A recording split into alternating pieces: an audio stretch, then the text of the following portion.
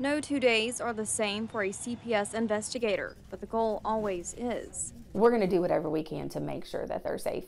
Shana Runnels started her day with a check-in on a Beaumont family. Hey, how you doing? I'm Shana. I'm with Child Protective Investigations. Runnels says she'll look into their case history. She asked questions to learn more about their current living and medical situations. She told us there are no issues of concern here. Sometimes people are just struggling, and you've got to pull out those strengths out of them.